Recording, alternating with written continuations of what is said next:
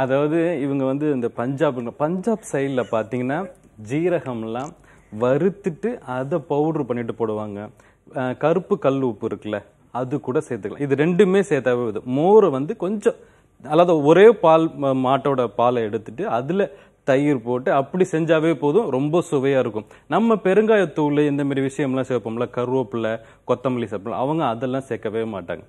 ஜீரகம் சேர்ப்பாங்க, கருப்பு கல் உப்பு அதாவது பிளாக் சால்ட்னு சொல்லுவாங்க அது சேர்ப்பாங்க, கொஞ்சமாக பச்சை மிளகாய் இல்லை சில்லி பவுடர் அதில் ஒரு பிஞ்ச் அளவு தான் போடுவாங்க, அதுக்கப்புறம் உப்பு போடுவாங்க. கண்டிப்பாக இந்த மாதிரி ட்ரை பண்ணி பாருங்கள், ரொம்ப ரொம்ப ஈஸி தான்.